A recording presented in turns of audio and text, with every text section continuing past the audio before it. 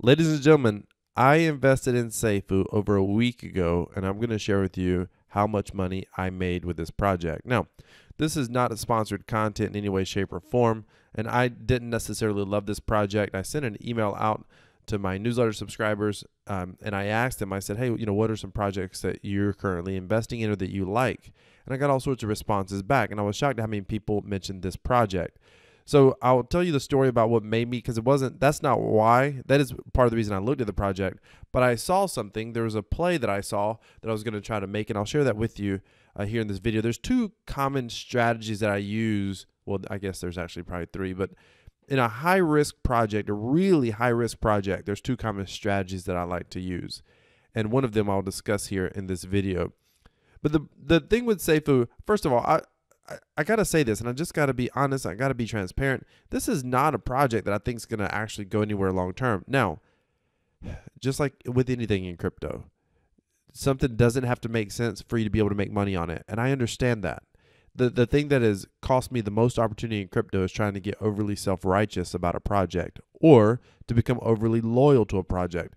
It's amazing. Safuu has competitors, but the tribalism in the community is nuts, where if they would understand how Safuu works and how the other forks work, and if they would notice that, and I know someone just says Safoo's not a fork, it doesn't matter, it works. The mechanics work very similarly, so whether you call it a fork or not is irrelevant. See, you just proved my point about your tribalism. Come on.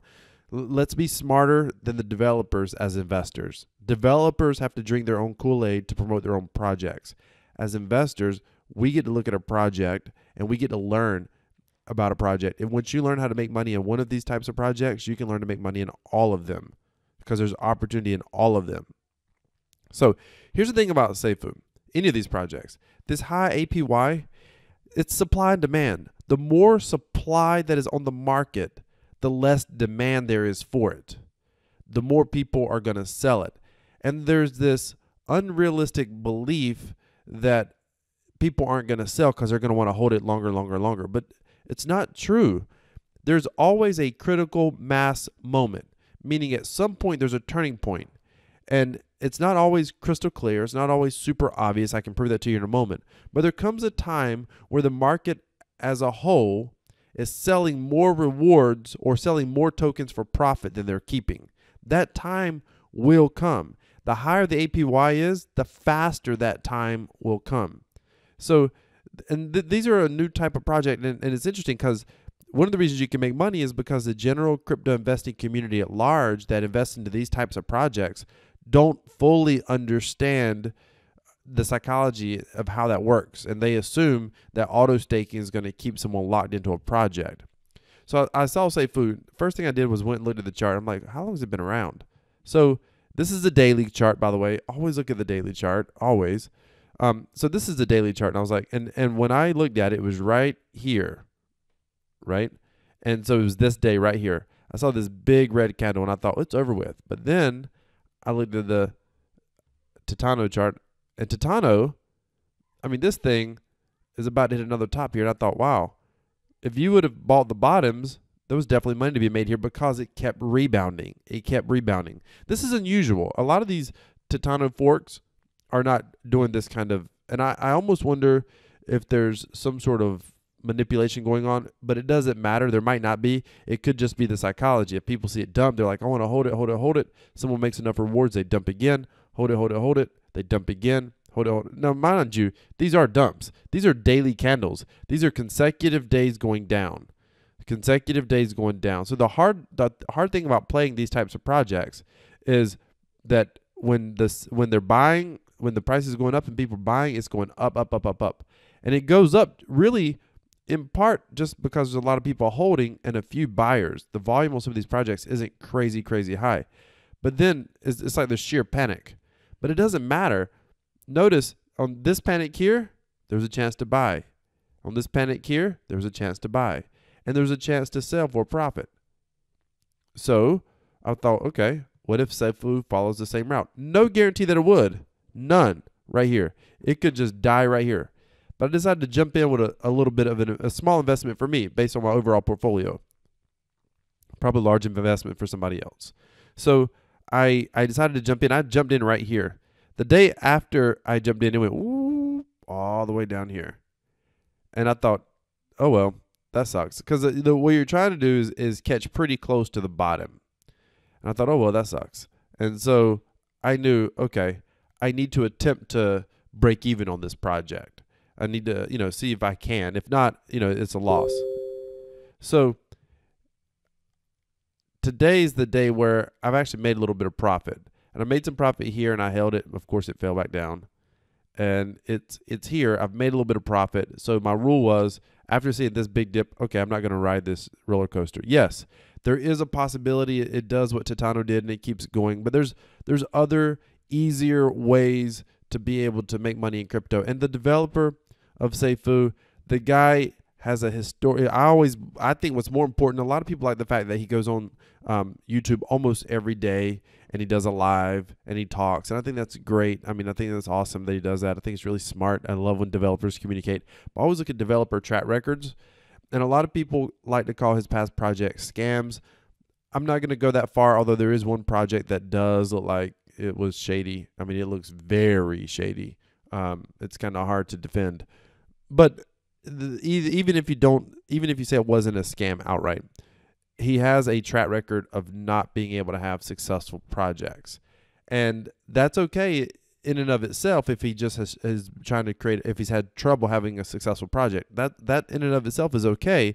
I mean, every business owner fails. I failed in business. A lot of people fail in business. That's okay. But as an investor, it's like you just have to look at it and be like, do I want to take this particular ride? He doesn't have a track record of making this succeed. If he was an athlete, would I want to pay him a salary? And I'm not going to pay this developer a salary, or in this case, give him my quote unquote salary or my investment to be able to see what his project is going to do, because he doesn't have a track record of creating great projects. So I like to invest in developers who have great ideas with great talent. And it's okay if it's their first project. If it's innovative and it looks like it can work, I'll take a flyer on that. I may not go in heavy, but I'll take a flyer on a first project.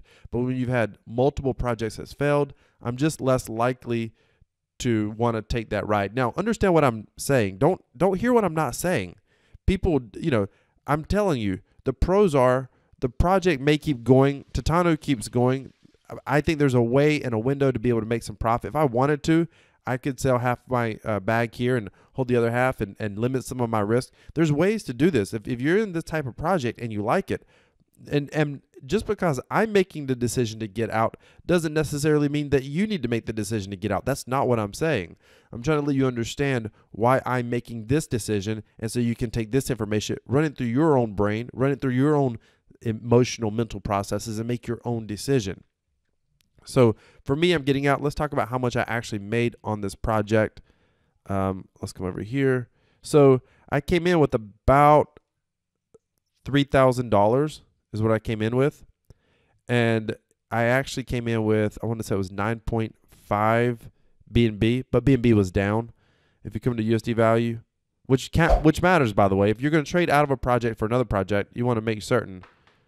So I came in with about $3,000. I'm going to get out. So in USD value, I'll make about $217 is what I'm going to make. In BNB value, I'm down. I would have been better off just to hold my BNB. But that's how the cookie crumbles in crypto. Now, if you would like to know where I'm going to be putting these funds, make certain you follow the channel, subscribe to our Crypto Passive Profits newsletter down in the description. I've got some content coming up talking about some strategies that I'm employing and projects that I'm personally looking at. And on this channel, we love to talk about passive income. If you're looking for projects that can be a little bit less risky, but still be able to pay out stable APYs and things like ETH and, BNB and major type of token, not farming type of tokens. Make sure you subscribe, hit the bell notification icon, and stay tuned for that video. Ladies and gentlemen, thank you so much for watching. Decentralized cryptocurrency equals freedom. This is Crypto Wealth. I'm out. Oh, I guess I should make this swap, huh? Someone's going to say, oh, he didn't really swap. That sucks. Okay. Let's go to, was it 20%? I don't even know. What is it? These projects have huge taxes. That's kind of how they work. Let's swap. Let's see what I end up with. That's important.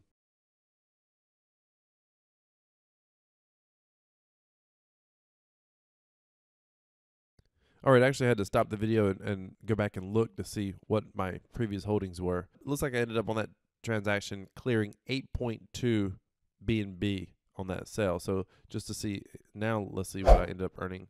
8.2.